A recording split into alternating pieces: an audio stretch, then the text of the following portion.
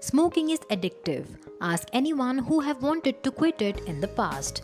There is a chance that you will hold to your addiction even with your muscle building program. Smoking is bad to your well-being and bodybuilding goals. Nicotine is a smoking addictive ingredient.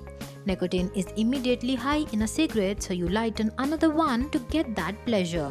Smoking decreases your workout schedule by reducing your strength level, which would ultimately decrease the time you spend building your body.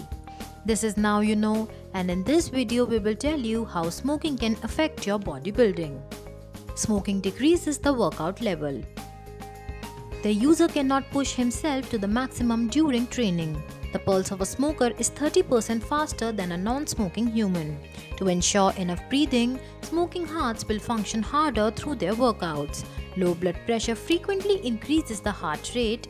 As a result, the blood pressure also rises. Since blood flow reduces, the working muscles do not have enough oxygen-rich blood that is highly required during workout. Smoking decreases testosterone level. The testosterone level is directly related to muscle building. Muscle cells have receptors for testosterone. Muscle tissue is preserved by adding testosterone to the receptors. Maintenance stops, and without testosterone, the muscle is diminished. Smoking will kill the cells that contain testosterone inside the body. When the amount of your testosterone decreases, your muscles become heavy, especially in places like the chest and stomach, which you would never want. Smoking makes you resistant to insulin. Smoking leaves you resistant to insulin, which impacts your muscle building targets horribly.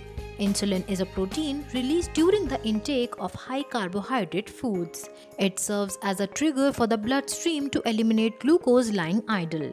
Your muscle cells therefore fail to react to consume glucose from blood. For more interesting videos, keep watching Now You Know.